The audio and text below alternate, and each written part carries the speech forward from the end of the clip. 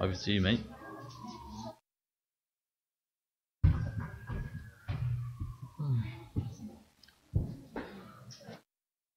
Jesus then left that place and went into the region of Judea, across the Jordan.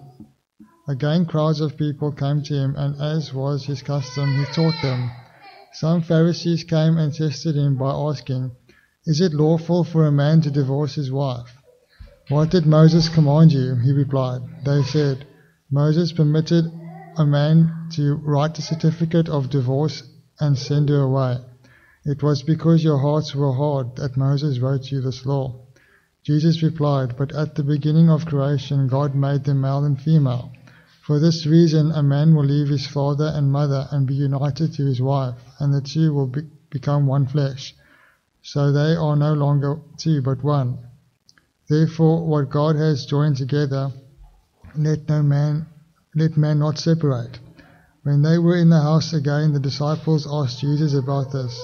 He answered, "Anyone who divorces his wife and marries another woman commits adultery against her. And if she divorces her husband and marries another man, she commits adultery." Thank you. Okay, grab your pens.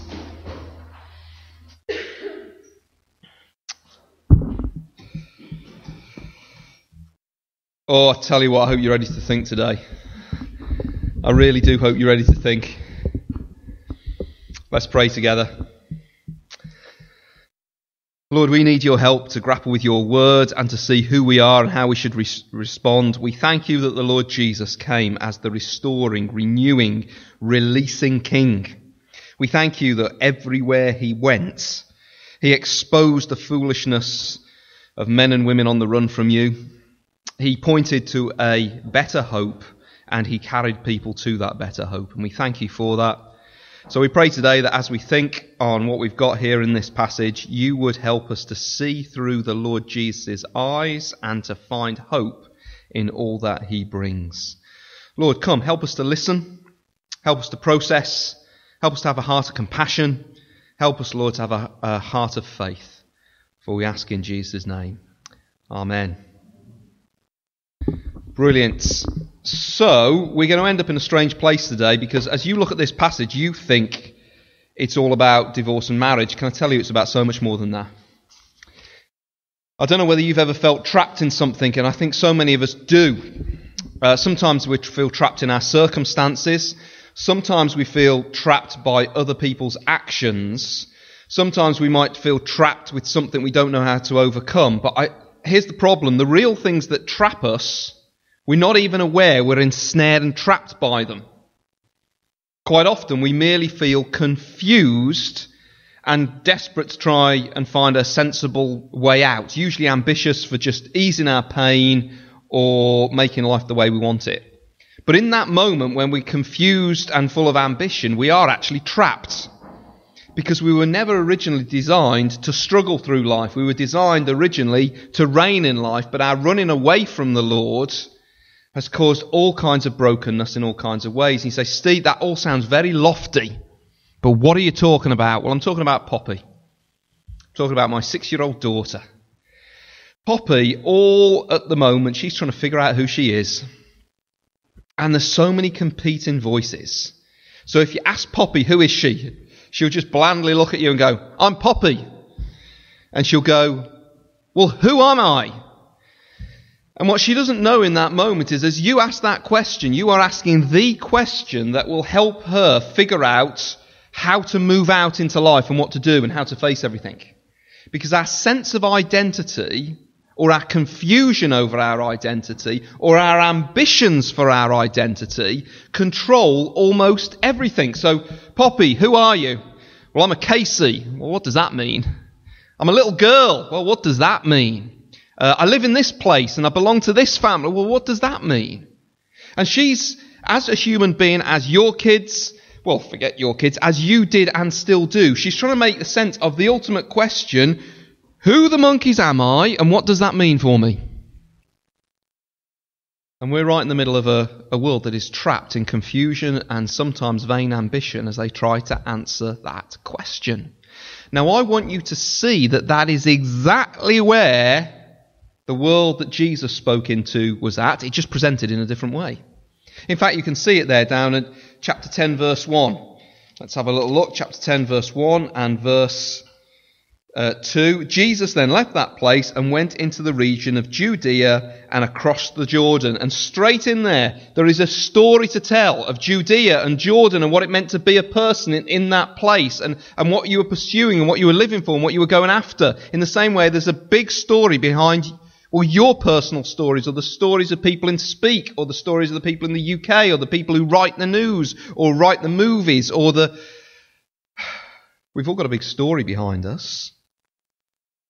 But in the middle, look, there are some people there, and Jesus was teaching them. He was reorienting their story in the way they saw themselves. He wasn't teaching 2 + 2 = 4. Those are facts. What he was doing was giving them a lens as to how to look at themselves and life. And into that come some characters. They're the guys with, the shady-looking hats, because they're the bad guys. Some Pharisees came, and what's in their mind? They want to discredit him. Can you see the word there? What's the word that's used? Test him. And this isn't friendly. Sometimes we can have a free exchange of ideas to try to get to the truth. When it says there they came to test him, they were out to discredit him. I'm so glad I'm not in the media these days. You know how crushing that would be, is that somebody, you're asked some sort of political opinion and they listen and they just want to you speak for 5 minutes, they want to get a 10-second soundbite that they can use. And is it to build you up? No, it's to discredit you and knock you down. But what they don't realise at the moment is that they're the ones who are trapped. They're the ones who are held. They're the ones who are stuck in confusion, controlled by their ambitions. They're the ones who are trying to make sense of this thing called life. And they don't realise that right in the midst of them is this towering figure who will both expose their wrong understandings about who they are and what they want from life and how they tick, and will come along and comfort those who are hurting. But also he's the one who will come along and save anybody who will ask that of him. You see, Poppy needs Jesus, not just her mum and dad, to help her make sense of who she is. You see, she has her mum and dad and a school and a church and the place where she lives and the clothes that she wears and the activities that she does, all in some way help her make sense of who she is. But it'll all be wonky if it's not lined up with who God has made her to see herself. She'll be left in confusion and she'll have vain ambition and be pursuing all kinds of answers, because that question of who am I is just so incredibly powerful. So here's Jesus, and he's this towering presence, and he's the only one who's not confused, and he's the only one who's not got a vain and empty ambition. He's the pure one right in the midst. Let's remember who we've seen him to be up to this point in Mark's Gospel, because we need to figure out why he's talking about this right here. He has come not just to save, but he has come to reclaim what is his. He has come to re-establish a kingdom of people who want to be put back together by the God who made and loved them. And that immediately tells us how he sees you and me. Oh, we're not as bad as we could be, but we are broken and distorted at every level of our humanity. You walk out in the Lord of life, everything breaks. And you guys have sat under me preaching this to you long enough to know that we really do believe that this event called the fall, where humanity turned away from the Lord, broke and distorted everything. And from that point on, rather than find our identity, who we are and our direction in life by the God who made and loved us, what we will do is we will try and find our identity and direction in life from everything that is around us. So even the good gifts that God gives us, we will hijack, we will Shanghai to try and make an identity out of for ourselves. So we will take good things like our gender or marriage or our achievements or the places we go, and we will try to make an identity for us and use those as a source of strength to go out into the world and face and do whatever we want to do. And if it's not centered on who God is, everything will sooner or later go wrong. And Jesus has come back to establish his rule, and he's established his credentials. He is the one who can calm the chaos, crush the evil, break the oppression, give life to the dead, heal the outcast. He is the conquering king, and they get that. But what they don't get is the way that he will do it. You see, he is the conquering king, the one who goes the way of the cross. He will suffer the worst that the world throws at him in order to buy for us a better future. Now, there are only two identities in the world at the end of the day. Identity number one is you crack out on your own and you define yourself any which way you want to and then reap the whirlwind as a result. Or you come under this new conquering king, Jesus. You come under him and let him define you and let him show you what your life will be about. And what he said at the start of this main section was very simple. Anyone who will come after me, be one of his people, must deny himself, take up his cross and follow me too. He doesn't say that's how you become one of his people. No, you become his people purely because he's gracious and merciful. In fact, at the end of this chapter, we've got this blind dude, Bartimaeus, and he gets the only way you get in with Jesus. He just cries out to the Lord, Son of David, have mercy on me. And all the upright people who think they can get in on their own, shut up, shut up, shut up. But this guy who's stuffed, he knows he needs mercy. He cries, Son of David, have mercy on me. Now, the only way you get in is by receiving a gift. As we're going to find out in the next section of Mark's Gospel, in 17 through to 31, a place in his kingdom is not achieved, it is merely received. Oh, that would be a great place for an amen, but okay, let's not worry about that. We'll move on. But that's not to say that those who follow after Jesus, they will become like him in that they will give their lives away to bless and help others in this recovery and reclamation process that Jesus is on. The disciples haven't got there yet. They're still thinking power. They're still thinking prestige. They're still thinking make an identity for me apart from who Jesus is. And so we come to this strange place where you've got, it seems to be a discussion about marriage and divorce, but something else is going on here. Okay? So verse 1 and 2 again, we see that they're out to discredit him. Now, whenever you get...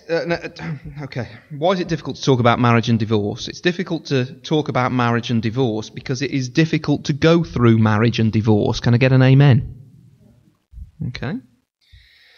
And the reason that marriage is difficult is because you're throwing two self-absorbed sinners who struggle and confused about who they are and have got their own ambitions into a tight space and say, love one another, rather than live for your own agenda and define yourself by what you want to be. And you're in this tight space, and that's going to create fireworks. And then divorce is difficult, because divorce is a rending of something that has been put together, a separation. And it's hard to talk about divorce, because it's hard to go through divorce. Whenever something goes wrong, we always ask two questions, don't we? Question number one, who's to blame? Question number two, how do we put it right? And we're going to come to those two questions just a little bit later on, and we won't actually answer that for about marriage and divorce until next week, by the way. But let's keep moving on and see what's going on here. They're trying to discredit Jesus. They're trying to trap him, but they are actually the ones who are trapped, and you get to see it by what they actually asked. Verse 2, some of the Pharisees came and tested him by asking, is it lawful for a man to divorce his wife? Now, have you seen how balmy and out of kilter and unjust that is? Do you see what they're really asking? Do you get under that? Okay, it's not equal. He's saying, I've really decided I want to distance myself from the missus. Can I get away with it? Do you see how trapped that question is? Do you see how loaded up with self-interest? Do you see how far it is from the identity and the intention that God has given to his... They don't even see it. They don't even get it. He's saying, is it lawful for me to use marriage and relationships in the way that suits my interest? Do I get to write my own story, write my own ticket? Can I get away with that, please? Is it lawful? Is that who I am? Do you see what they're asking? And I love the way Jesus deals with this. Because straight away he goes, what did Moses command you? Now remember, these are first century Jewish people, and Moses wrote the Old Testament law that talks about how the people of Israel were to relate to each other. And there are loads of instances and loads of places where it gets spoke about. And the bit that immediately they come back with, and they don't answer correctly, by the way. They said, Moses permitted a man to write a certificate of divorce and send her away. Actually, what it says is, if a man is to marry somebody and then divorces them, so Moses didn't say it's okay to divorce somebody. He said, it's a reality that happens. And when that reality happens, we need to put in certain protections to make sure people are properly looked after. But I'm not saying that it was ever supposed to be that way in the first place. Do you see where they're trapped? They're trapped in a mindset of, what does it mean for me to be human? Who am I? How do I use my relationships in a way that suits me? What are my ambitions and desires? What can I get away with? Now, you and I are so used to seeing that mindset everywhere that it just bounces off. He's going, yeah, that's it. That was never the way it was supposed to be. We were made with purpose and intention to image the glory and the greatness of God, and we've traded that all away for, how can I make my little life work the way I want it to work and get away with it? Trapped. Now, of course, you feel the tug of that, don't you? Because you want the people in your life to be exactly the way you want them, because in your mindset, that's liberation, that's life. Of course, I've moved beyond such things. I spend myself for the glory of God and the love of my wife. I'm not going to show you the look on Jane's face right now. But I'm just as trapped. I'm just as trapped. So where does Jesus go with this? Wow, verse 5. It was because isn't it interesting? He's not talking there. What did Moses say to them? He said, no, because it was because your hearts were hard that Moses wrote you this law. He's saying something about how screwed up, messed up we are because of our marching out on the Lord and His intention for our life. So the place where everything is going wrong is in the human heart. Where did all the trouble start? Hard-heartedness, not necessarily towards a spouse, but towards God to start off with. Towards Him. We have a bent out of shape way of seeing ourselves and relating to other people. God's intention for who you are, how you live, what you're supposed to do, what it's all about. If you mess that up, it's because of your hard-heartedness. It's a little bit like the idea. I mean, remember, all of those things, they're really quite powerful, aren't they? Who am I, and how do I relate to people? They're incredibly painful. In fact, they're the only thing that people ever sing about in the charts these days. This is who I am, and this is how I love people. It's incredibly powerful. It totally reshapes us. It's a little bit like God gives you a gun. Now, He hasn't given you a gun, but He gives you a big gun, and He says, that's the dangerous end. Don't point it at yourself. It might go off, and if it does, it'll blow your head off. But you, because of your hard-heartedness that says, well, I'm going to be in charge of me, because of your hard-heartedness say, look what I can do with the gun. You spin it around on your finger, and guess what? The barrel starts pointing at your face, and it accidentally goes off, and what happens to your face? It decorates the wall behind you. Or was that because there was a problem with the gun? That's because there's a problem with the hard heart. And Jesus says, this is why you need a king who comes to rescue you from yourself. This is why you need a king who knows how serious your sin and rebellion is, that he is prepared to become the lowest of the low, though he's the highest of the high, and go to a cross and pay for your sin and break the power of your sin. Your humanity is crushed and broken. It is because of your hard hearts that we have to make allowances and give concessions. Otherwise you consume each other even more. So we're all messed up by the fall and our rejection of the Lord. We've all got distorted views of ourselves, of relationships, of marriages, the way we think, the way we feel. We are distorted and bent out of shape and trapped in it. And even in the midst of that, we think ourselves wise. And so Jesus is now going to go back to 3 rock-solid precepts or principles to answer this question in relation to marriage and divorce, which we're going to look at next week and zone in on marriage and divorce. But we can't move past the first of the 3 precepts. We need to spend 15 or 20 minutes looking at this one, because as a church, I don't think we've addressed it yet.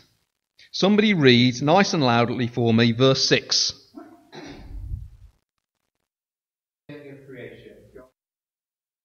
Stop there. Okay? What is the world coming to that I have to preach for 20 minutes on that? But I'm gonna. Because it's not a given anymore, is it? It would have been in the first century. It would have been in almost every culture down through the history. And what God has connected together, do not separate. Those are all things from the beginning. And that's the place where Jesus goes. He says, here you go, bang, bang, bang. If you're going to need somebody to untrap you and bring you back to this, is what he says. And of course, he's the man for the job. So we'll look at those bottom 2 next week. We'll talk about marriage. We'll talk about being between one man and one woman. We'll talk about what's gone wrong to get us in a place where that's not even assumed in our culture anymore. Then we'll look at, well, what do you do about divorce, and how do you think about separating? A sort of amputation of one flesh. How do we think about that? And as I've already said, talking about marriage and talking about divorce is not easy to talk about. It feels painful because going through both those things feels painful in one way or another. But I want to look particularly at verse 6 and this whole issue of gender identity. Okay? I told you you're going to have to think. So, verse 6. Dean, you read it really well. Could you read it again for me, please?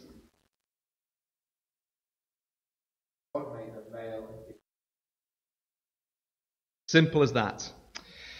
Now, I need to say this. Some of you, as I start to talk about this, are going to think, Steve, some of the things that you're talking about here sound absolutely absurd. And some of you will be tempted to just almost snigger about it. I'm not going to do that, and I won't allow you to either. Because gender identity struggles are so difficult for people who are facing them. Statistically, somewhere between 1.5% and 2% of people have clinically severe gender identity struggles, which basically means this. I'm really confused about what it means for me to connect with my biology. When my biology says I'm either male or female, I feel very disconnected from that, and it causes me distress and it causes me trauma. So although on one level we might simply just want to say, well, it's there, black and white, isn't it? Male, female, bang. I think the Lord Jesus would have us be so much more gracious and compassionate about that. I think if our church is to be anything, our church should be a safe place for people who have any kind of identity struggle. Agreed? Which is all of us. All of us are trying to figure out who we are. All of us try and find ways to bolster that sense of... I mean, anybody here wearing something with a label? You attach yourself... Jason's at the back and he's attaching himself to labels. He's maybe not got gender identity issues, but he's got identity issues. Because that's what labels are all about. Why on earth do fat, middle-aged, overpaid men want to go out and buy big, fancy cars? Because they want to feel worth something and they want to attach themselves to something that says they're somebody. Everything's about identity issues. So if somebody struggles with either their sexual identity or their gender identity, I want them coming here and I want them to know that we're all in recovery. Is that something we're okay with? Now that's really important about the shape of us. We're not going to deny the gospel, because the gospel says we all need recovery, we all need mercy, we all need hope, we all need change, and we're all bent out of shape and confused and got funny ambitions. All of us. So having said that, let's talk a little bit about the issues that have developed in culture recently. Okay, so hold on. I've got lots of little bits of quotes and stuff, and I'm sure we're going to get a chance for you guys to come back on me at one point or another. Here it is, okay? So in a recent article, in the New Yorker in the States, the report gives an overall impression that just like femininity, masculinity is increasingly defined by both playing to and against type. It's growing a really impressive beard and ordering kale salad for lunch. That sounds confused to me, Kosh. Okay? It's knowing Super Bowl trivia and being an emotionally supportive partner. Can you imagine somebody who can tell you all the stats on Liverpool Football Club and be an emotionally supportive partner? Let's ask Rach about Matty. Okay? So there's real confusion over what it means to be male. There's real confusion as well, I think, and well, this person will exemplify it, over being known as a woman, or being a lady, or being a girl. So Natasha Devon, who is the government's former mental health czar, has stated that teachers should not refer to pupils as girls or ladies. Now, she's probably thought this through a bit, and she's probably trying to guard against something. So I want to hear what she wants to guard against. Why would it be that she would not be ashamed or cautious about speaking to pupils about what they are? And this is what it says. It's a constant reminder of their gender. She has also stated that she would never walk into a room in an all-girls school and say girls or ladies because it was patronising. Now, can I tell you, when I worked in a girls' school, it wasn't patronising at all. There was a real sense of pride. But she seems to see something different. Boys or girls should not be used as a form of address by teachers, she stressed. Rather, teachers should use gender-neutral terms such as pupils, students, or people. She also stated that addressing girls as girls can make girls feel they must be perfect, which can create a lot of anxiety in children and teenagers. Now, I've got no idea whether she's right or wrong or not. The thing I'm simply observing here is that we're not quite sure how to deal with this issue of gender, of being male or female. And one of the ways in which that is just getting pushed further and further. Hold on a second. Where's my next quote? I'll find my next bit of paper. What have I done with it? Aha. Hold on one second. There it is. Some people are even wanting to bin off gender altogether. So some of you will have bought onto Amazon Prime. Jill Soloway is the director of Amazon's award-winning online TV program called Transparent. Has anybody seen it, Transparent, at all? No, you might have heard of it, seen it advertised. And she claims this. Sorry, it's about an older father coming out as a transsexual to his adult children. And this director claims, in a few years we're going to look back and say, when we were little, we used to think that all women had vaginas and all men had penises, but now, of course, we know that's not true. You may wonder how a biological fact can stop being true. Well, anyway, the review that I'm reading here is basically pushing to say that we will no longer construct the terms male and female in the traditional way anymore. That's where she's pushing, and that's what she would like to see. So on the one hand, you've got this confusion over what it means to be one gender or another, and then on another hand, what you've got is this reality that there are 1.5% to 2% of people struggle with feeling like they are trapped in the wrong body. That there is some sort of disconnection of the inner person with the outer person. And if I'm to live a satisfied life, I'm so distressed by this, I need to find some sort of respite and some sort of answer. And the best way for me to do that is to live not in the expression of the physical body, but the inner person. So therefore what I might do is at certain points I might want you to refer to me with the pronouns of how I feel on the inside. So if I'm a fella who feels like a woman, would you please use she when you talk about me? I might want to change my clothes so that I dress like what I feel I am on the inside. I might even want to explore the possibility of having my body physically cut and altered in order for it to match the feelings that I have on the inside. And until I until I experience that, I don't think I can live a full and authentic life. And of course, as you know, one of the big pursuits for people at the moment is have a full and authentic life. I don't think I can be satisfied. I don't think I can be emotionally whole. I can't see a way through. I suffer with depression and sadness, and this thing hangs over me. Now, can I tell you, if you're in a situation like that where you're struggling with gender confusion, that's a really crushing and horrible place.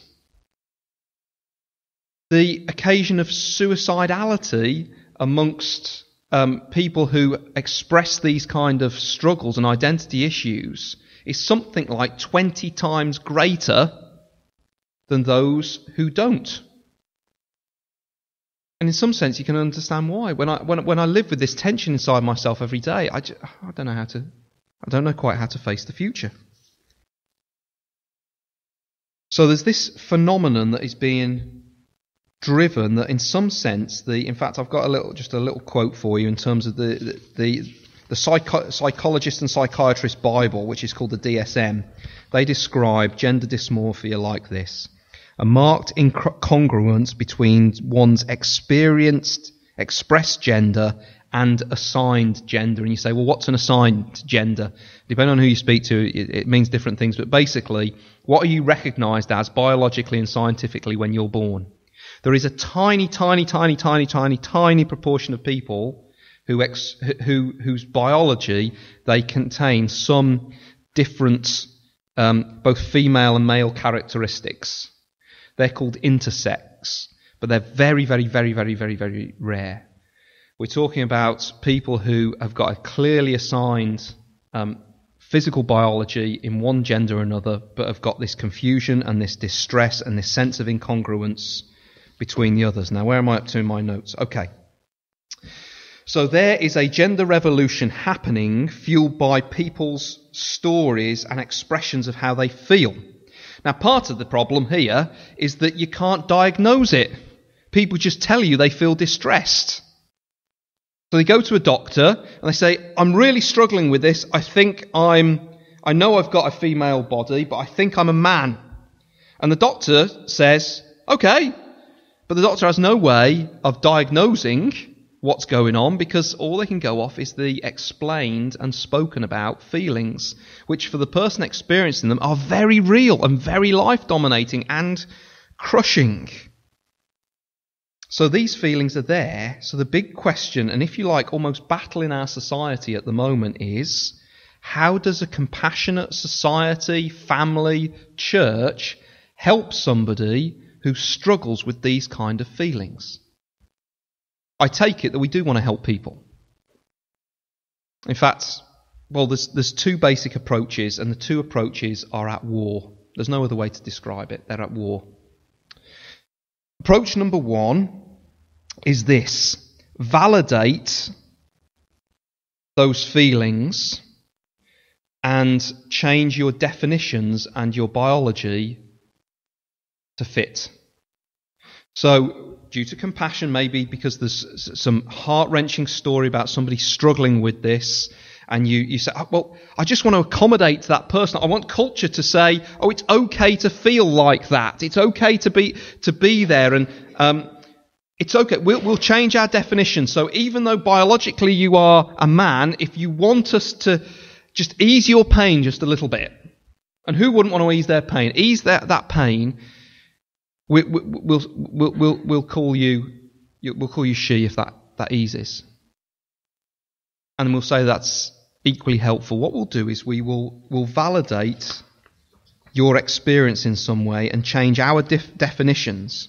And because we live in a world where because we've lost our definition and our identification with who God is, we want to define ourselves by something. And one of the places we go to define ourselves is how we feel and what we want for our life. And so there's a really heavy and strong expectation for us to do that. And in fact, I don't know whether you've ever noticed the kickback if you don't immediately validate people's thoughts and desires. Have you noticed that? Our culture says be who you are, do what you want. We have absolute autonomy, at least we're told. And our culture's new vision is human dignity unrestrained by external wisdom. So anyone who denies somebody their ultimate right to choose reality is labelled a bigot and hateful. I mean, on a lower level, you've experienced this when you've seen one of your friends, haven't you? They've got some crackpot idea about how they want to spend their money, or a job they want to do, or the relationship they want to start, and you can see that they're utterly set their heart on it, and you think that they're nuts, and you can see that it's not going to end well. But you feel the pain, don't you? It used to be that you just go up to them and say, that's a bit daft, don't you? But nowadays, if you were to go up to somebody and say that, you'd immediately be, oh, but you don't love me. How could you say that? If you loved me, you'd agree with everything that I want. And so we're in a cultural moment here where camp number one that says, give people what they want is the most loving thing to do, is in ascendancy. Now, of course, that has caused an awful lot of problems because we don't do that across the board.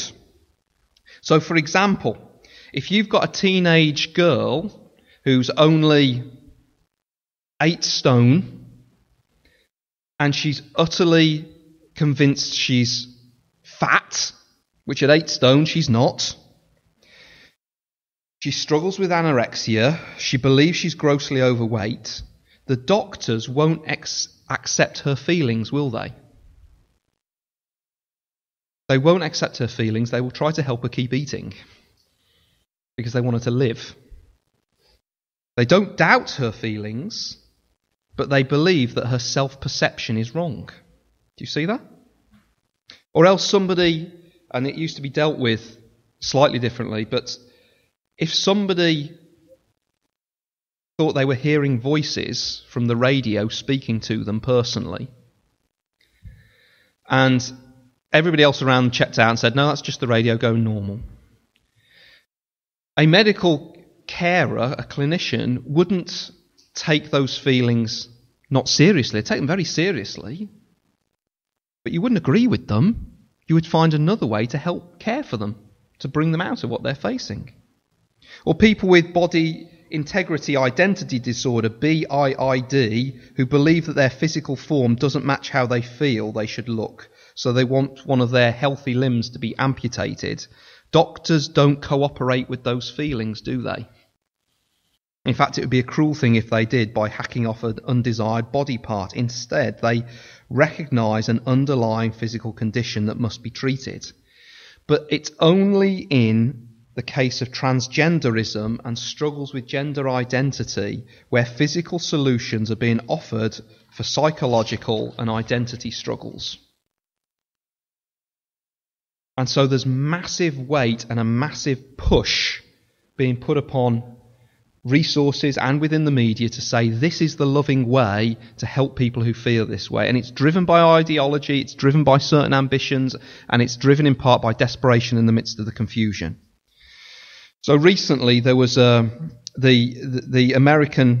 president of the American College of Pediatricians who looks after kids has made it her mission to highlight the harmful effects of gender transitioning on children, for example.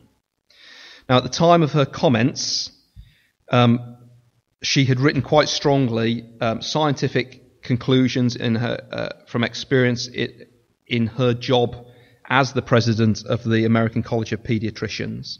And she's recently been quite, not violently, but aggressively protested by mobs of LGBTQ activists when she's simply come out and said, all teenagers and all children go through a phase of identity confusion.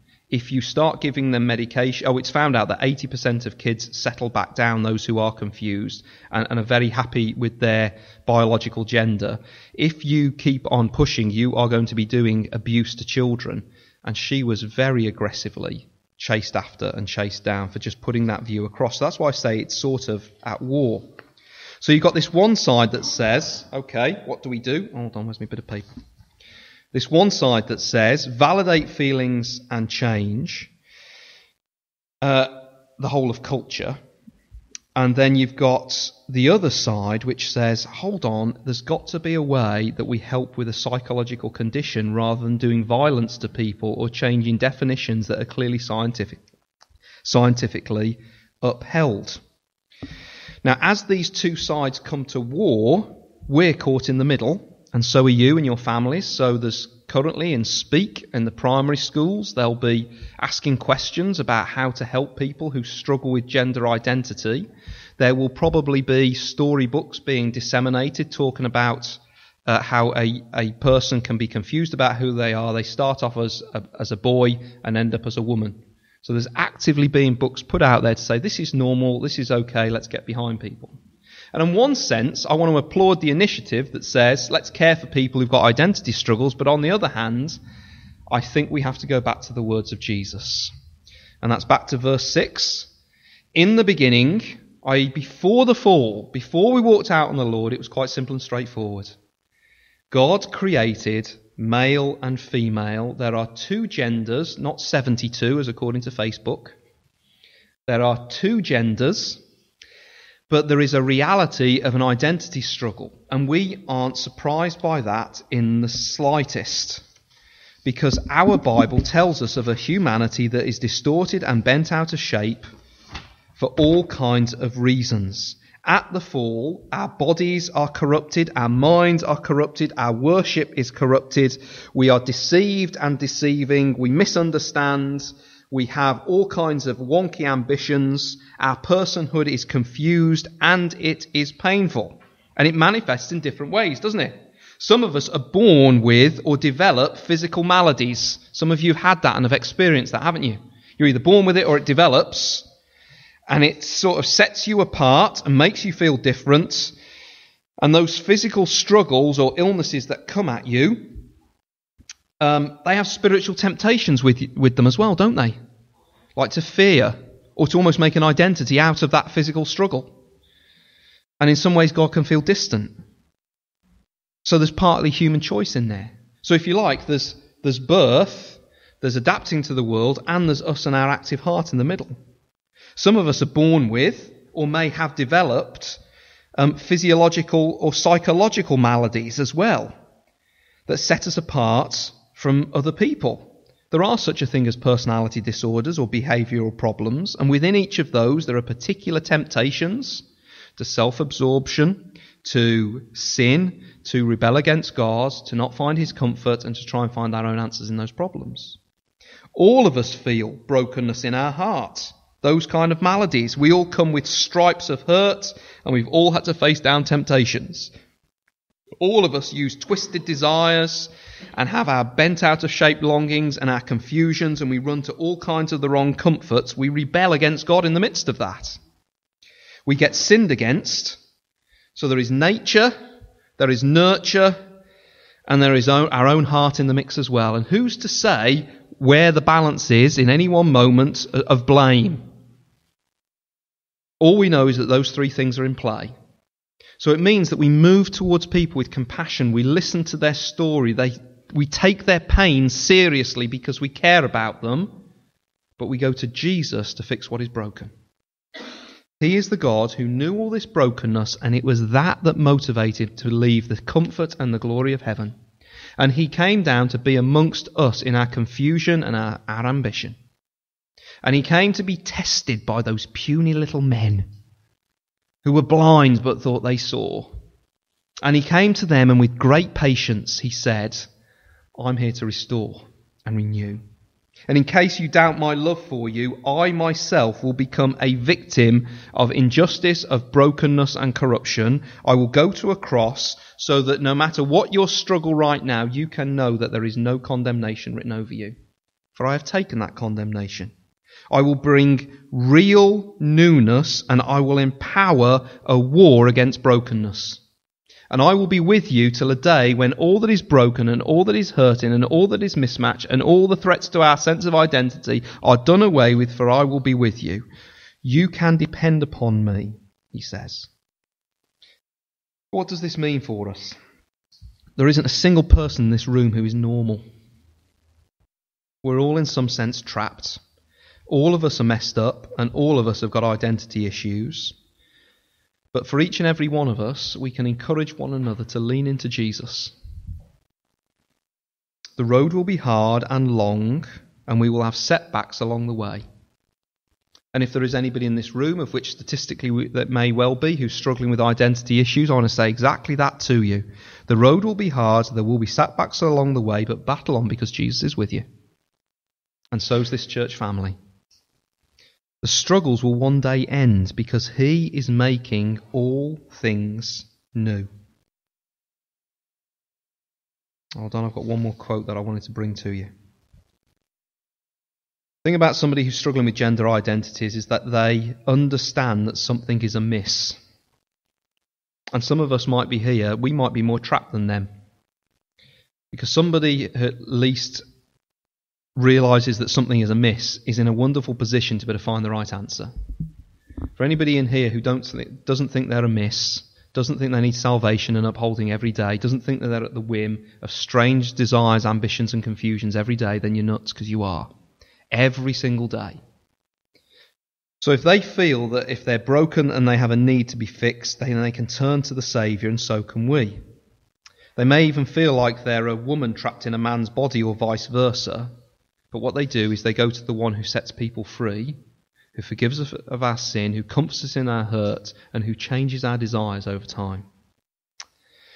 So gender isn't something that we ignore or suppress or remove at all, because it's God-given. Human wholeness comes not by denying reality, but by finding the comfort of the ultimate reality, Jesus Christ. When somebody who's struggling with transgender or gender identity issues tries to pursue a physical fix or change definitions and even society to conform to their sense of struggle, what we do is we invite them to be loving and say, with the strength and comfort that Jesus provides, I will think about how to love others rather than expect others to bend to me. And I think this is the trap that Jesus is trying to release these guys from here in Mark chapter 10. They are so caught up with their own confusion and their own hard-heartedness that they've missed the very, very one in front of them. And it's my hope and prayer that by just looking at this little example here, you and I sitting in this room, and I've made you think and work hard today, you and I sitting in this room will just be crying out to the Lord Jesus, rescue me from the expressions of hard-heartedness that are smashing me to pieces on a day-by-day basis and hurting those around me. Lord, help me to be strong in the identity that you've given me, that you've made me who I am, wherever and whatever that might look like, and you love me and will never leave and nor forsake me. Lord, help me to have a soft heart to you and offer that same grace and hope out to other people. Let me pray before we sing.